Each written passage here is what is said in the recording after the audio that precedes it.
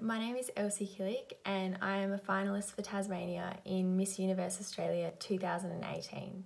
The people who inspire me personally are those who set goals, challenge themselves and always strive to achieve their best. For this reason, I feel that the most inspiring story from my life is the story of me studying to become a structural engineer. Whenever I tell people I'm an engineer, I usually either get the response, "Oh, why would you want to do that?" or "Wow, that's amazing." The reason I get these responses is because people are just so surprised that a girl wants to be involved in a field that is so heavily dominated by males. I hope that by sharing my story, I can inspire some more girls to get involved with engineering, and then hopefully one day there is just as many girls involved as there are men, if not more. When I was at school, I really enjoyed all subjects, but I had an affinity for maths, science and art. And I also really enjoyed architecture and design and always thought that I would study to be an architect.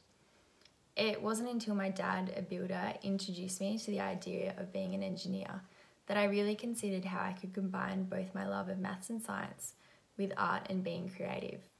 I was definitely a minority at school. I was one of 4 girls to study physics and the only girl to study specialised maths, which was difficult, but I really enjoyed the challenge and also striving to achieve my goal. After graduating school, I went straight to the University of Tasmania to commence my Bachelor of Civil Engineering with honours, where I was one of a small handful of girls. 3 years into my degree, I was lucky enough to get a job as a cadet structural engineer. From this point on, I finished my degree whilst working part-time.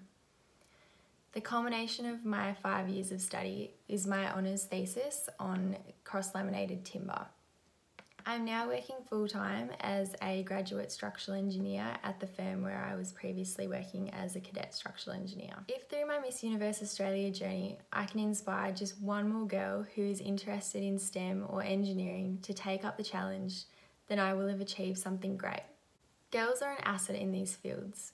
We're driven, creative, intelligent, and we bring fresh ideas.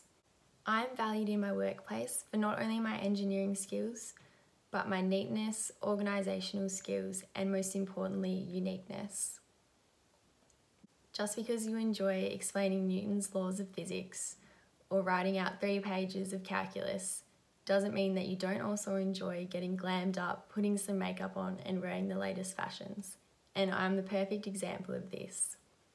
Thank you for listening, and I hope that I've inspired you today.